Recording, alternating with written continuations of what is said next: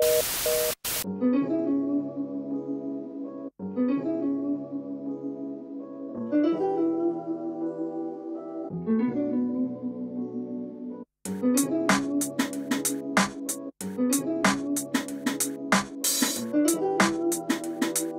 me, football is very important. You know, it gave me the opportunity to, you know, go places that I thought I would never be able to go and see some things that I never thought I would dream about seeing, and it also just changed my life, like financially, you know, it just helped change my family, you know, so I'm forever thankful. My earliest memory of playing football, growing up, we grew up in this small country town, Clarksville, Texas, and I want to say I was in the 3rd grade, and me and my brother was on the same team, and I was a tight end, and my brother, I want to say he was a running back, and we were in the middle of the game, and I think we may have been losing pretty bad, and the other kids we were little kids, so the other kids were just scared to play quarterback and scared to run the ball, and they was like, who wants to play quarterback? I was like, I'll do it. And they just put me at quarterback and put my brother at running back, and for the rest of the season, that's how we went, and we went on to win games, and you know, that's pretty much my earliest memory of football though.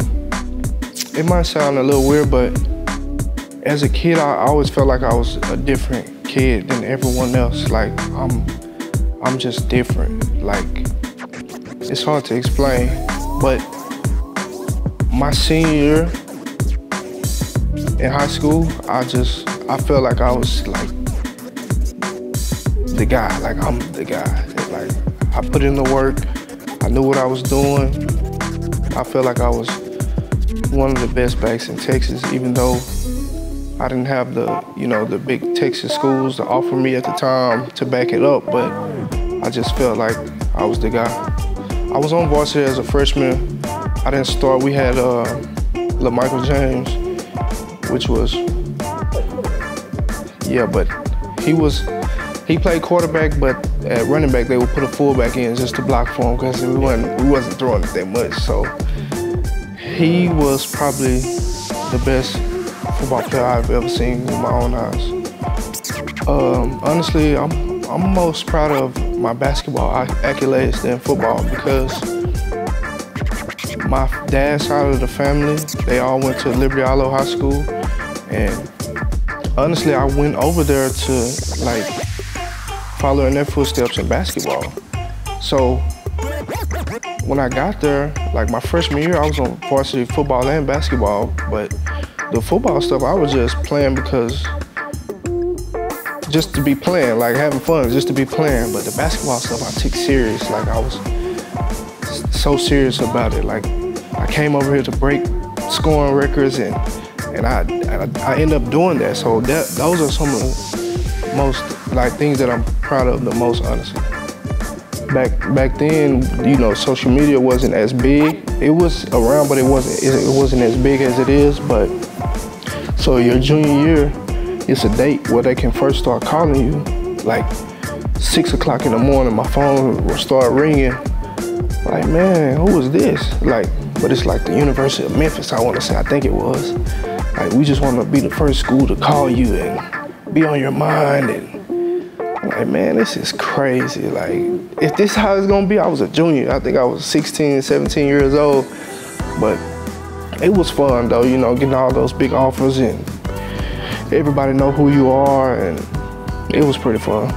Man, that was a great experience, a great learning experience, getting to play behind Michael James and Kenyon Barner and sharing time with DeAnthony Thomas. Michael James, being a neighborhood hero, he was actually probably the main reason I went up there, because I wanted to follow in his footsteps so bad, because I just looked up to him. Like, he lived 3 houses down from me, and I just wanted to be like him so much. I never told nobody that. They was like, why are you going way up there? I'm like, well, I like the school, and of course I was a smart kid, so I could come up with some stuff to make people to believe it. Like, well, they don't have any bigger bags, I'll be the biggest back there, so I'll play early. But in all honesty, I was just following in his footsteps and, you know, wanted to do the things that he did up there. So But that was a great experience, man. I wouldn't trade it for the world. Early, man, it was kind of shaky for me because I get to A&M, I have to sit out a year because of the transfer rules. And then the next year, going into the first game, I remember the coach, the running back coach, coming up to all the running backs and telling us how the rotation was gonna go. So he didn't tell me anything. So I'm like, man. So am I not? He telling us the rotation on game days. I'm like, am I not gonna play? So obviously I wasn't in the game plan. I wasn't gonna play. I was on all the special teams. So we get in the game and the back, we had two backs who was gonna rotate in the game. And one of them rolled his ankle on the first kickoff. He was a starting kick returner, he rolled his ankle. So that forced their hand to play me. So I think I scored 2 touchdowns that game. The second game, I scored 2 more touchdowns. So then at that point, it's like forcing their hand, like, all right, we can't just take him out the rotation. He scores 4 touchdowns in 2 games. We can't take him out the rotation, he has to play.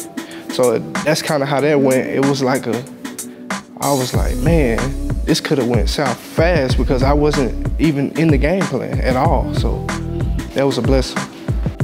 I'll never forget my first touchdown in the new Kyle Field after they did all the renovations and stuff. I'll never forget that. I would never forget like some of the times in the summertime where all the guys would get together and we'd go to the local rec center on campus and play basketball. I would never forget some of those games. And I was a little discouraged because I didn't get drafted like you said. So at this point, I'm like, man, I don't know what's gonna happen. Like I'm sitting there watching the draft and I leave because it's getting later. Like my phone's not ringing anymore. It's getting later. I leave, I drive over there to Liberty Isle High School and I just sit in the parking lot and I just look at the field, just look. And I'm discouraged at this point because I don't know what's gonna happen. Like I didn't get drafted, draft's over. So the Bengals call and they're like, you know, we want to bring you in as a undrafted free agent, not a tryout guy. So it's like, we want to, you know, sign you to our 90-man roster or whatever. So I'm like, all right, you know, I talked to my agent about it. You know, we had some more offers and stuff, but we end up going with the Bengals. So I get there and it's a talented room. I'm like, man, it's gonna be an uphill battle trying to make this team because we got Jeremy Hill, who came out of LSU, and Giovanni Bernard from North Carolina, Rex Burkhead from Nebraska, and Cedric Pierman, who was a veteran guy, mostly special teams, but he had been in the league like 6 or 7 years at the time, and Pro Bowl special team guy. So it was kind of like his spot was secure too. So it was like you got those 4 guys, and they bring in 3 rookies. So it's like, man, how am I gonna make this team? We got these 4 guys solidified and there's no more open spots, basically. So it's like, I'm just gonna go out here and do the best I can and, you know, leave it all on the table, and that's what I did. And I didn't end up making the initial 53. I signed to the practice squad my rookie year, and I ended up being called up later. But it was some talented guys in that room, you know. For people who watch football, they know who Rex Burkhead is now. He's doing great things for the Patriots, and he wasn't really playing much over there. Like, that's just how talented the guys were. So I called my mother because we were going to play the Baltimore Ravens, and my brother was on the Baltimore Ravens at the time.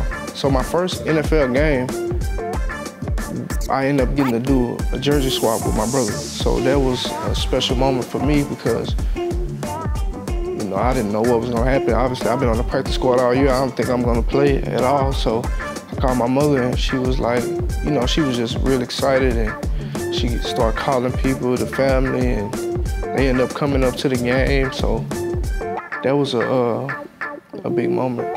It's a stressful thing, but at the same time, it's just like, you gotta worry about what you can control, you know. So if you'll drive yourself crazy thinking about this may be my last but you're not even controlling that. So it's like, you might as well not even worry about it and go out and have fun and do what you do, because if you don't, you'll drive yourself crazy.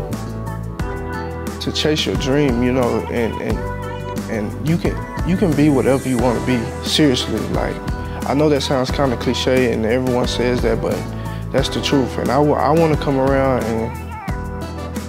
and like be touchable to the kids, if that makes sense. Like, because when I was coming up, the guys who were in the NFL or went to the NFL or whatever, it was like, it seemed so far-fetched because I never seen them around. So it was like, not to say they weren't around, but I never seen them. Like, you may see me at a local grocery store. You know, it's real. Like, I'm here. So it's like, that's one of the main reasons why I want to be around for the kids, like, so they can actually see, like, man, this is real. Like, he's from here and he's doing this, I can do that too. So, because I came from this community, you know what I mean? Like, I could be, like you said, I could be anywhere and go to a local high school game, but I'm not from there, so it's like, I don't know, it's just, I came from this community, so I want to motivate the kids in this community. So I let the other NFL guys take care of their own communities, you know what I mean? So some of the stadiums that you'll play in will give you that college atmosphere. Like, last year when I was with Green Bay, we went and played in Seattle on a Thursday night.